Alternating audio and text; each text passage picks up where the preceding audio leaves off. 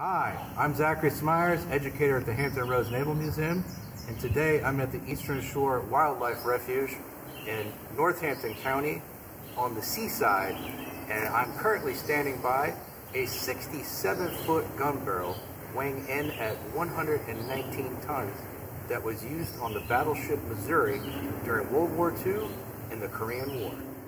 The USS Missouri was an Iowa-class battleship that utilized the Mark 7 16-inch gun. It can fire either a 1,900-pound high-explosive projectile or a 2,700-pound armor-piercing projectile at a range over 20 miles. The Iowa-class battleships carried 9 16-inch guns total in 3 turrets. Each turret had 77 sailors working simultaneously to make the guns fire. An efficient crew could fire 2 16-inch projectiles in a minute.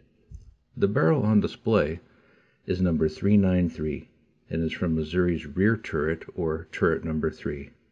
Barrel number 393 was manufactured in 1943 at the Washington Navy Yard.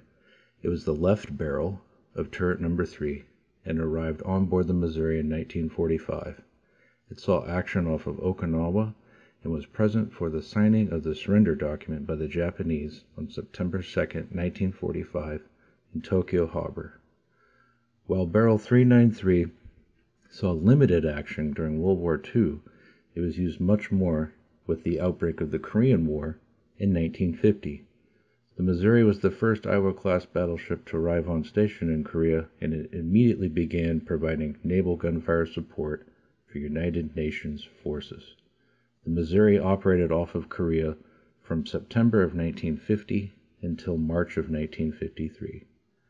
According to the Navy's Star Gauge report, which records every shot fired by the barrel for longevity purposes, barrel number 393 fired a total of 227 16-inch projectiles during World War II and the Korean War. All of Missouri's barrels were replaced between 1953 and 1954, and barrel number 393 was placed in storage at St. Julian's Creek Navy Yard in Portsmouth. In 2013, the gun barrel was installed at its current location to portray a large coastal cannon that would have been at this site, then called Fort John Custis, during World War II.